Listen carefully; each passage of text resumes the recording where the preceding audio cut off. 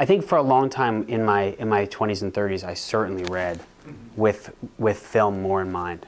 I tried to write screenplays. You know, every time I would read a book, I would read a Cormac McCarthy book, and I'd say, oh my God, this would be a great screenplay. And it was like practice. You know, it was practice for learning how to write and practice for learning how to translate a piece of literature into a story. I never finished any of those things, but now looking back on it, I still have them. I still have these bound journals where I would start scratching those ideas out. And I think just asking yourself, what are the fundamental aspects that I need to understand about this book that could translate into screen and still feel like it's doing the book service. So those felt like practice to me a little bit, you know.